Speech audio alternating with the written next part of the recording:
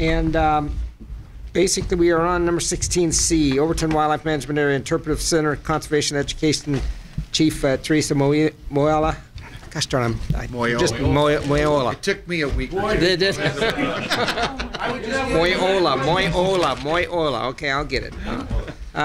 In accordance with the Commission's request, Chief Moiola will provide an update on the Overton Interpretive Center. Thank you. For the record, Teresa Moiola, Conservation Education Chief.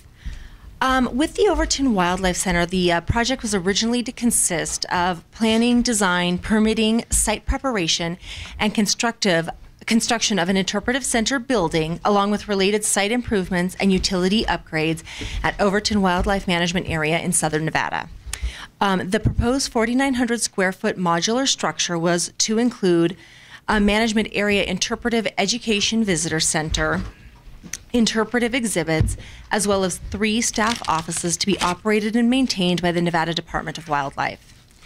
The project was also to include site planning and design for the remainder of the 8-acre parcel, which was to include such aspects as a parking lot, an interpretive pond area, trails with interpretive plaques, and picnic areas. A technical review team of agency staff, a former wildlife commissioner, and a representative of the Clark County Advisory Board were to provide input into the ongoing design decisions. In 2006, an initial contract was awarded to PB&J contractors to complete the design, architecture, and engineering phase of the project. In addition to the design build of the center, PB&J would also handle the drainage study, soil report, pad preparation, grading, drainage, and architectural renderings. At the time, it was estimated that the project would cost around $1.5 million, and construction was set to begin in June of 2009. As the planning phases moved forward, the agency was notified that Clark County would require left and right turns lanes, as well as their corresponding deceleration lanes on the Moapa Valley Boulevard, which also is called State Highway 12. In addition, we learned that the Water District would require additional water infrastructure from Overton south to the Interpretive Center. The cost of these unexpected requirements made the price for completing the center untenable. In the summer of 2010, the project was put on hold. PB&J had completed the design and engineering phases and provided NDOW with the respective documents and plans in the event that the project would be considered in the future. I provided for you guys in the supplemental material the last 2 pieces of correspondence that were between my predecessor and PB&J, detailing the costs for just planning for the additional requirements of left and right turn lanes and additional water infrastructure. At that point, we announced that the project was not going to move forward, and it has since been on hold. Okay. We had, well, let me ask if does any commissioners have any comments or questions of Teresa with regard to the status of the Interpretive Center? The only thing I would say is the feasibility, being as they closed that ramp there at the lake, I don't know anybody that goes down there anymore.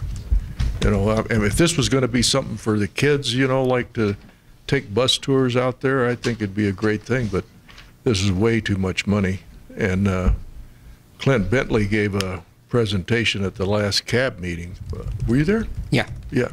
You remember that? Yeah. And he said something about $300,000 or something to do the whole thing, what they wanted to do. This thing got way out of hand. So, but what he didn't discuss was the because closing that launch ramp, that eliminate all the people going through there, you know, the boat traffic.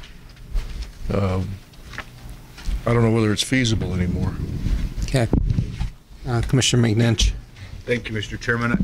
Teresa, do you have, maybe I missed it, but do you have roughly numbers? I mean, I know it's expensive for the additional items that were unanticipated. Is there a number on turn lanes and what it would cost to do those? There was not. When I looked through the correspondence between my predecessor and the contractor, even the amount of money it was going to cost to do the planning for those lanes and for the water project exceeded the amount of money that we had. So I've provided it in the supplemental material.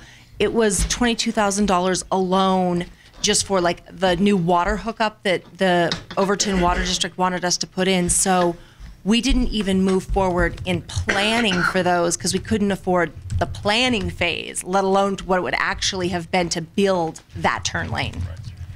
Right. Okay. And I think that there was at one point plans to have, and I think it's still part of the plan to bring it in, to bring in kids and have that as an interpretive center. Is that still part of the plan of the design of the facility?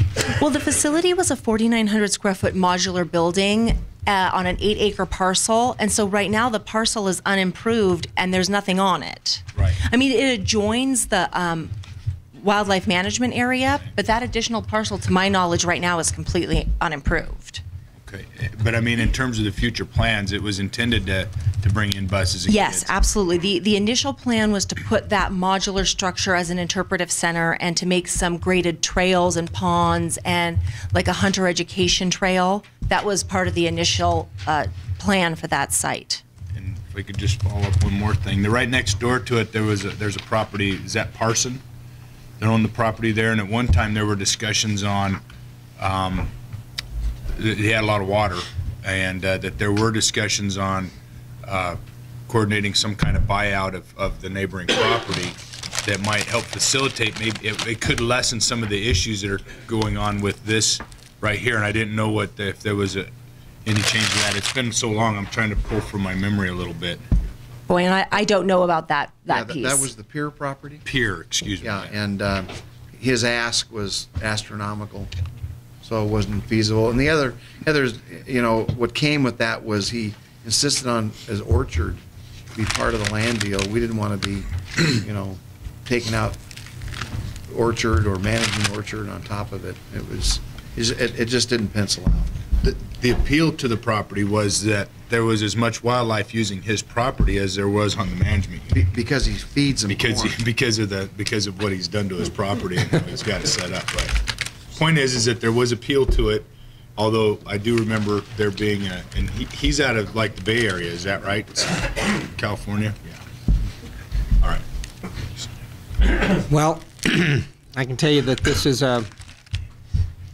is an item of interest to the residents and the sportsmen of Clark County, and so I don't know if there's anything we can do.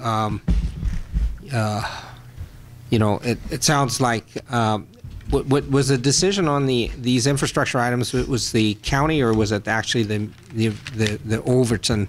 I believe it was the county. Was it county? This turn lane thing came out of the blue. It was a strong arm tactic, as far as I'm concerned, to get that built on our backs and the sportsmen's backs. It just took the price right out of. That's the same information I found going through the files, is that the road, the turn lanes were a county request, and the water was an Overton request. So there's actually, but the most expensive piece, that turn lane and the road work, came from Clark County. Okay. Question? What? Let me just finish my comment here. I think one of the things that the Clark County CAB is going to take on is maybe going to our county commission. One of the good things to come out of the trapping issues we've had down there in Clark County is that we've become engaged now with our county commission, and so that's a two-way street in my book. And so now that we've got access to them, I think we're going to maybe look at this issue and let them know what the sportsmen want, and see if we can't maybe turn the tables on that a little bit and see if we can't get something done. Anyway, I think Mr. Dixon will probably be in contact with the department and getting some information, and then we'll kind of keep you guys apprised of what the county commission could potentially do for us. So, okay. Just you might mention one other thing, which is the Southern Nevada Public Lands Management Act dollars, because there's slowing in housing. Yeah, let me. At the county advisory board meeting, there was some. We did have one of the representatives from Commissioner Chris Gianculiani's office mentioned that that the next round of SNP money was coming up, and that even though she made it very clear that they couldn't do a $8 or $9 million building, but that there might be like $500,000 for a project that could, in other words, that we might be able to get access to about $500,000. That kind of seems to be the threshold for dollars out of that program, and so obviously it's not enough to build the whole, it's good, that you get $500,000. I guess it might help out. So anyway, so that'll be another thing we'll be pursuing as well. Commissioner Rain? No, thank you. This question on that is, this being a state highway, generally NDOT has jurisdiction over state highways. Are we certain it's the county? And it's not Department of Transportation? Well, they work together. Because NDOT, I don't know how Clark County works as far as that goes, but generally NDOT has a very strict set of rules, and I've run into, if you start, they stick with it. And if this is an NDOT type project, I've run into some stuff done out there, and you're talking wild numbers, $500,000. It's not, maybe I'm off by 20% on the low side, but it could be way more than that. But it likely would be Department of Transportation. Just throwing that out there, go talk county commission. Might want to ask them, make sure who it really. Well, we have all the information. Yeah, and I was going to say there is some information in the backup materials that I provided, and it does talk about the RTC of Southern Nevada, as well as some requirements from NDOT in there. So actually, it talks about both in this backup material in here. Mr. Chairman, I've dealt with NDOT a ton in my prior jobs, and zero flexibility. Improving the roads in front of the Reno Sparks Convention Center. It doesn't matter what it is. There's zero flexibility. Mr. Chairman? Yes, go ahead. If I could just add one other issue that we discussed when we mothballed this was concern about our ability to staff it. Our general wildlife program has been cut with the loss of general funds, and we really weren't sure how we were going to do that. So if we do get this moving forward, that'll be something we'll have to address too. Okay, thanks.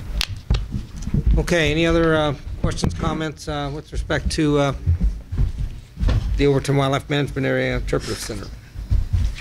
Okay, seeing none, I'll go ahead and move on. This will be